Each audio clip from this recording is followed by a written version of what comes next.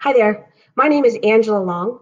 I'm the librarian at West Hempfield Elementary School in the Hempfield Area School District in Greensburg, Pennsylvania.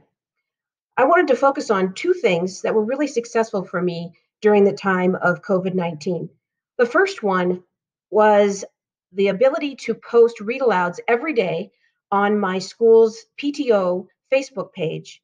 I got a great buy in from the students and I got a great buy in from the parents. I've read Charlotte's Web, Clementine, I've read various picture books. Miss Rumphius was the last one. It has been a great hit and really got the students involved.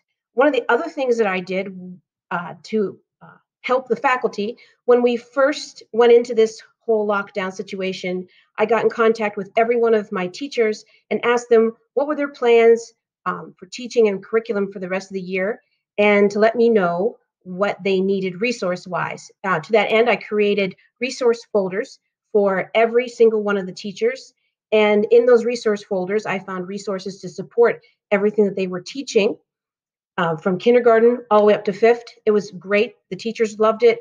The students loved it. They were forwarded it on to the parents and they used them.